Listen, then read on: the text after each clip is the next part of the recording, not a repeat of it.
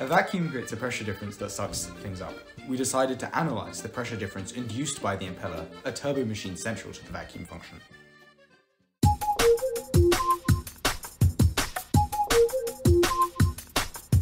How do you feel about this, David? Oh my god! Here we have drawn our diagram for the vacuum pump impeller. Here we have our rotor blades as well as the volume casing. We can sort of define a streamline that goes from outside of the impeller in through the eye and then around through the flow and up and out, and which goes up into the vacuum bag of our vacuum. At each position, we can say that at state 1, we have velocity is 0 because it's far away and the pressure is ambient. As we enter through the eye of the impeller, we measure with the anemometer 45 meters per second fluid flow, but we don't know the pressure here. At state 3, which we actually derived based on state 4, and in state 4 we measured the fluid flow, again with the anemometer, to be 54 meters per second, and intuitively we know that pressure here is ambient. So we can work our way backwards to 3, which is also just inside of the impeller. And so since there was no change from here to here, it must be 54 meters per second, and pressure is still pressure ambient.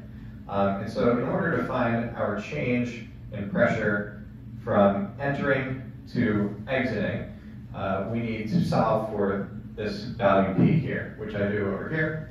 And so I do that by saying Bernoulli 1 equals Bernoulli 2. So pressure 1 plus 1/2 rho V squared equals pressure 2 plus 1/2 rho V squared again.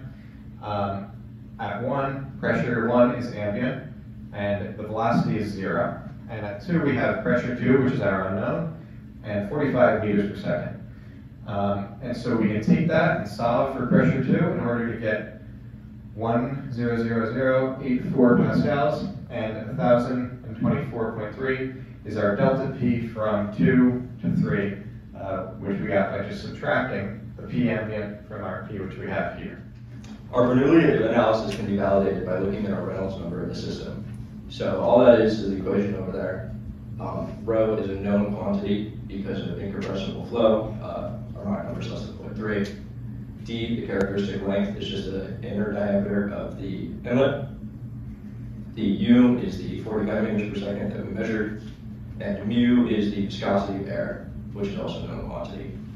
Plugging all that into a Reynolds number equation, we get 170,000, which is a very large Reynolds number, and it indicates that the flow does not have any viscous losses. So we can safely ignore that in our Bernoulli analysis. Alright, so we can verify our calculations from Bernoulli just based off of the model of the impeller and doing an efficiency calculation, or rough efficiency calculation. It's obviously not too accurate, but from the model of the impeller, we found that it takes about 8 amps, and the outlet, typical outlet, provides 120 volts. So from those two values, we can calculate P break, which we're going to get as 960 joules per second. We can also find the flow rate just based off the geometry of the inlet and the fact that we measured the velocity there. So the velocity of the inlet is 45 meters per second, and we calculate the area to be this. So flow rate is just area times velocity right here, so that's that number. And we also found from Google that a typical vacuum impeller has an efficiency of about 15%. So that's the last piece of the puzzle we need there for this equation, which has delta P in it, and that's the only unknown now. So we solve for it, and we get 1,720 pascals, which is about in line with our analysis using Bernoulli. All right, so to compare a pump with other pumps, we can calculate the specific speed and diameters. This way we can classify a pump and see whether it's an axial flow rate pump or a radial pressure pump. So just using the formulas for the long-dimensionalized specific speed and diameters, we get that the specific speed of our pump is 124.69, and our specific diameter is 1.715. With these two values, we can then place our pump on the specific speed versus specific diameter graph.